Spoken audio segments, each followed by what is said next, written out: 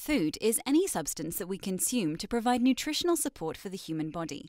It is usually of plant or animal origin and contains essential nutrients such as carbohydrates, fats, proteins, vitamins, and minerals.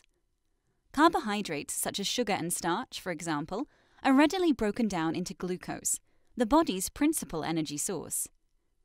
Glucose can be used immediately as fuel for physical activity or can be sent to the liver and muscles and stored as glycogen. Many sports athletes ensure they eat enough carbohydrates before training or competition to provide the body with enough energy to perform. The food we eat is chewed and swallowed.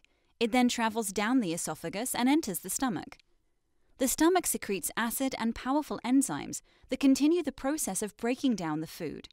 When it leaves the stomach, food is the consistency of a liquid or paste. From there, the food moves to the small intestine. The small intestine is responsible for continuing the process of breaking down food, with the jejunum and ileum being mainly responsible for the absorption of nutrients into the bloodstream. Stool or waste left over from the digestive process is passed through the colon, the large intestine. When the descending colon becomes full, it empties its contents into the rectum to begin the process of elimination.